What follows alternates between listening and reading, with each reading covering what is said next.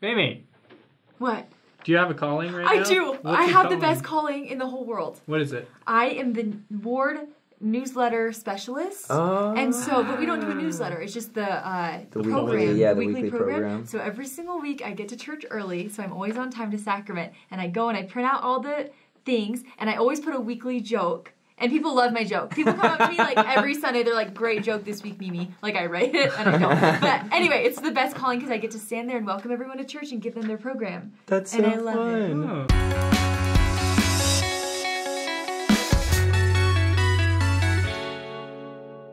What are your guys' callings?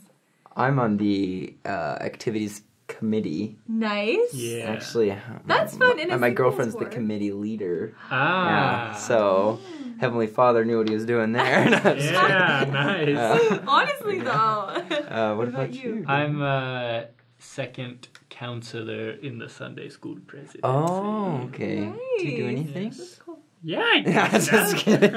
Whenever I hear Mr. Activities committee person. I don't do anything. I do the admit most. it. Okay, let's just settle it there. You do something every week. That's impressive. So I used to be a nursery leader. And I know, I remember. Oh, nursery leaders, that's fun. they get the props to the nursery leaders. That is man. hard. That's fun. the tough call. I love it when you're in a new ward and you get called to be a nurse, like when you're a newly married couple, you know, Oh, in a yeah. family ward, and they call you to be a primary teacher or nursery leader, and I'm like, that's so cute. Yeah. They just start like, have kids. Yeah, pretty much. But I think the opposite is like, oh, kids are crazy. Like, I don't want any right now. I know, I feel like it stresses them out more. Like, it makes them wait longer. Oh. Spiraling out of control.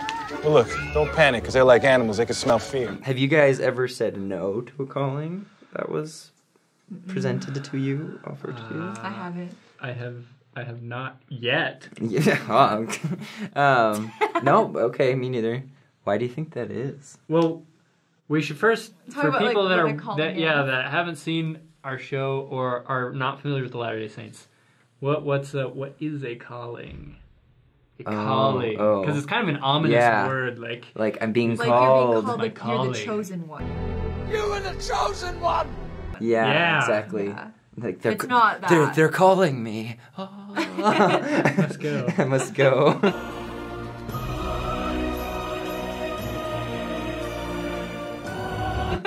So I'll answer my own question. So essentially, like in every congregation, which we call a ward, there are like responsibilities that need to be filled because everything is like volunteer work. Nobody's paid in the ward to do what they do, whether you're a teacher or a nursery leader or a primary teacher or a missionary, ward missionary, or on the activities committee, or there are so many different callings, and nobody gets paid for them. So your calling is just this responsibility that the bishop or someone in the bishopric offers you based on the inspiration that they receive. I like the word calling. I like that it's not a job, you know. Right. It's not it. I guess responsibility is okay, but even then, it's like it's calling is like it's an invitation. Yeah. You know, to like here we like as a church, you know, like okay, we need help for the church to be organized. You have skills. We would love if you could help us with those skills. That's how I feel like a calling is. I think that wording is important. Because if they were like, okay, this is your job in the church, then instantly it's like, if I don't do this, what happens, you know? Right. Like, am I going to get fired? You're fired. Right, yeah, exactly. You can't get fired from a calling. But another thing, too, is not only do callings help the church run, it makes sure all the classes get organized and everything, but it also really helps the people. And in my opinion, I think that's why we have callings more than the other part, is that it can truly help you. It gives you the opportunity to serve other people in your ward, and then they get blessings from that, too, from you helping them. Right, And you grow. Exactly. Yeah. And then also another calling that every single member of the church has is to be a ministering brother or sister. And so, and you can have multiple callings, but like usually people have a calling in their ward, and then you have a calling to minister other people in the ward, which means you just basically be their friend and go visit them every once in a while. Yeah, just help them feel more comfortable in the church. Yeah. So how is a calling received? So there's this chicken called the chicken of callings. Ooh, deep doctrine. And every week it lays an egg. And the bishop cracks open that egg, and in there is the divine revelation saying what your calling should be. This is true. That would be so cool. I testify. Like the this is sorting true. hat. Yeah, exactly. That's what I was was thinking. But I'm imagining like a fortune cookie. It's like you walk into the bishop's office and he's like, "Shh, this is your calling." That would be so cool. No, That's no. not how it works, though. So what really happens is you've got a bishop, and he sits there. Who's like and, basically the equivalent of a pastor, like the leader of the right, congregation. and he literally sits there with like a list of all the the things that they need help with. You know, like all the things we've mentioned, teachers, and even people like to help with the kids. Pretty much babysit, primary teachers, and There's like music. Instruct the young Music, minds of the okay. next generation. Babysit. Excuse me. But he sits there with a piece of paper, and then they go, okay, this spot needs filled. And it's like, okay, who in the ward does not have a calling already who could help us with this? And probably a lot of names come up.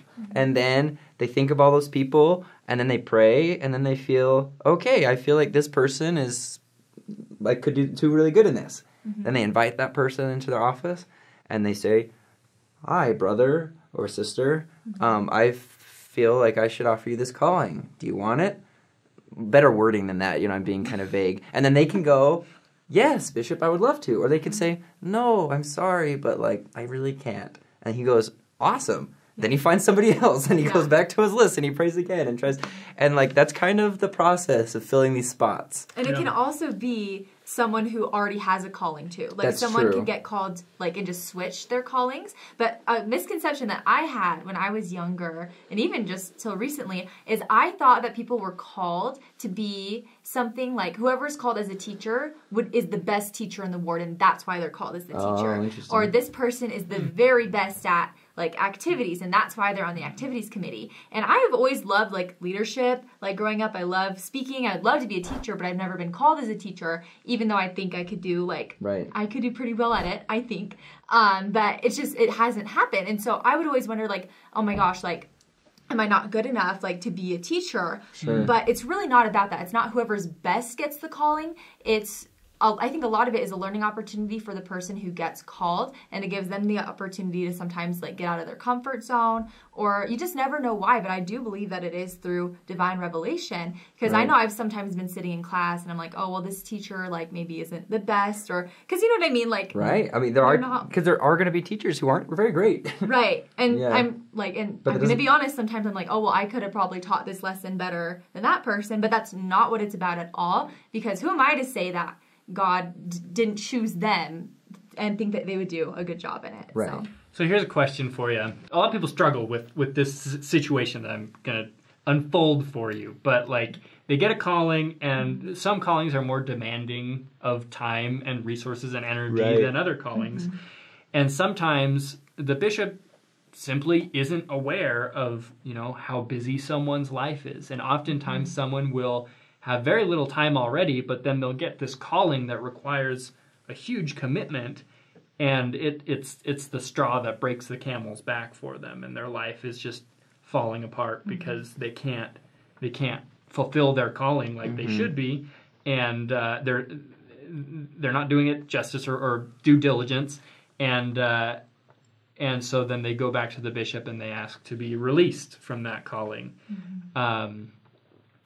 Does that mean that it wasn't divine revelation that they received that calling? Or how does that work? I think kind of going back to that weird analogy, that weird joke I made earlier about the chicken thing, I think some people believe that callings literally do come like an email from God saying, I want you to call this person to fill this spot because this is what they need. And it just doesn't work that way. I do believe it can happen. I do believe a bishop can receive an inspiration and feeling that I think this person would really be blessed by this calling. Yeah. And probably it's true. And I think there are some situations where a calling is harder than others, but that sacrifice will be worth it. Or sometimes I think callings are given literally because the bishop's just I just need a teacher for this class. And this guy would be a good teacher. Or he'd be a bad teacher, but we just need a teacher. I've literally been in situations where that's happened because spots just need filled sometimes. It's not everything that happens is this, death and destruction if you don't complete the commandments of God, because it can feel like that, but I don't think that's always the case. So in the church handbook, actually, which is what the bishops use, you know, like as their guideline, it says each calling should benefit the people who are served, the member, and the member's family. And although the service and church callings require sacrifice, it should not compromise a member's ability to fulfill family and employment responsibilities. So yeah, if a calling comes, I actually have a friend growing up, and his dad was asked to be a bishop, and he declined. And I remember thinking, like, what is he doing? Like, God needs him as a bishop. Doesn't he know that God will make it happen? But then I realized this kid, they had 9 kids. You know, from like teenagers and younger, you know, he's working a full-time job. His wife is also working a job, you know, like there was so much going on in his life that like, and once you better understand what the responsibilities of a bishop are, I'd be like, oh no, like there's no way. Yeah. He would have had to quit his job or get rid of a few kids, you know, like it just would have been, but the bishop probably, like when they were called, you know, the leaders of the church don't know everything that's going on in your life. Yeah. And so you have to kind of have that personal relationship with God to be able to say like, oh God, like this isn't really what I can do right now, you know, and that's okay. And a lot of people think that because the bishop receives divine revelation, he shouldn't have to know everything that's going on in your life. And it's the role of the Spirit to fill in those blanks for him. But again, God wants to work with us. He doesn't want to work for us. So when it comes to things like callings, I think that oftentimes, because God is trying to teach us, he's trying to like help us grow, not just lead us along with a carrot in front of our face. Yeah. When it comes to callings, I think that a lot of the time, it's up to the bishop. He's at his own devices to make the best decision he can, and I think a lot of times he'll take those decisions and he'll go to the Lord and he'll say, Heavenly Father, I think this person would be good for this calling, and this person would be great for this calling. Sound good?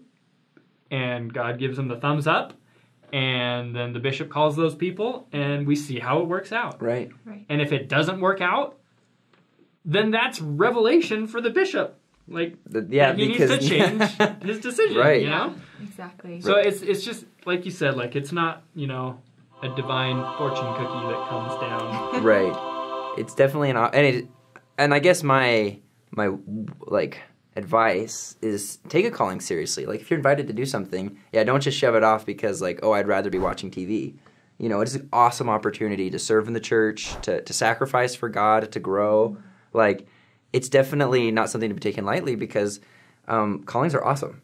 You know? Yeah. And I know I have a friend who has a calling that they really don't enjoy. But they just feel like, but they've prayed about it and they feel like, okay, but I feel like I should keep doing it because it's going to help me grow. And I respect that. And I think that's cool. Awesome. You know? Yeah. But like we've talked about, like you don't be smart like about where you are in life, how your relationship is with God. And a lot of people who are new members of the church are, the moment you're baptized, are invited to have a calling in the church. And it's not because we think like, okay, you know everything, now you can be a teacher, or you know everything, now you can be a missionary. It's more just because it's healthy to have responsibility. You know, and it's easier to feel like you're a part of like the group when you're doing something. That's a great way to meet other people, especially if you're on like a committee. You meet a lot of committee members. Yeah, and if you are new in the church and they offer you a calling and you just don't feel ready, you can say no. Right. Because I know some people who they said yes because they felt obligated, like they had to, and then it was too much, and then they left the church really quick because they were like, I feel like there's all these expectations and I can't do it, so they just stopped coming. Of guilt. Yeah, and so like. You don't have to say yes just because you feel like you're obligated to, or you're a bad member if you don't. Right. It's an invitation from God. It's not like God told the bishop to give you that calling because you had to take it. It's always still an invitation. So don't feel pressured. And there will always be more callings. Yeah. And don't get mad if they release you from a calling. Yeah. It doesn't mean you sucked at it and so they got rid of you. So we want to know what your experience with callings has been. What's been your favorite calling? What are some experiences that you've had that you've really enjoyed in your calling? Let us know in the comments. If you have any questions, let us know. Follow us on the social medias. Subscribe. And we'll see you next time. Have a good day. Bye. Is it hot in here? Yeah. Okay.